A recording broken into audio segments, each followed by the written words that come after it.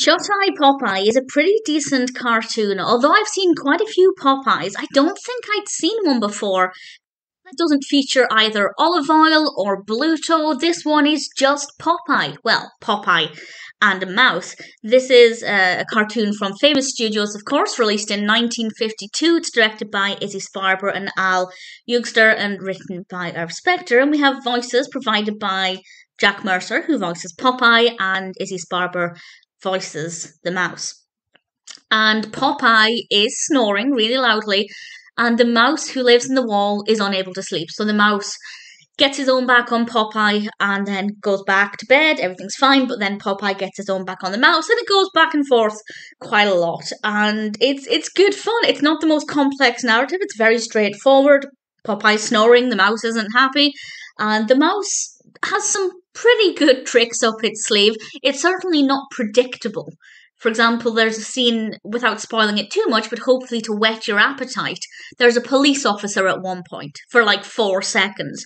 But there are, I won't say why or what the context is, but there are several things in this that I hadn't expected. So it was pretty engaging and pretty fun and very well animated, no problems with the animation. We have a lot of soft pastel colours, which I have to admit always is my favourite. I do like bright, bold colours, but when it comes to cartoons, particularly classic animations like this, I love a soft colour palette.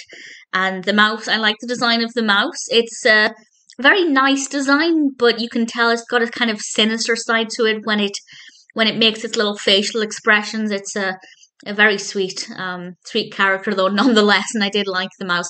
And I hate snoring, so I completely side with the mouse with this one. I can't sleep if there's any noise, so I love Popeye, but I'm on the mouse's side. It is a little slow in part, and I do think maybe they could have brought in another character, i.e. olive oil, maybe. I don't know how exactly, maybe olive oil could have been in the room with Popeye, but it was Popeye who was the only one snoring. I don't know, I just feel like it could have given it a little bit more because it did get a little bit repetitive as we entered the final third of the cartoon, but not so much that I was bored, nothing like that. And I guess they did try and bring in other characters, such as with the police officer, so definitely seems like some effort was made, and generally that does come across. Nice animation, very straightforward, simple but effective narrative. As I said, it's the first Popeye I've seen that doesn't feature any of the other main characters, and it works. It works really well. Shuteye Popeye is definitely one I recommend if you haven't seen it.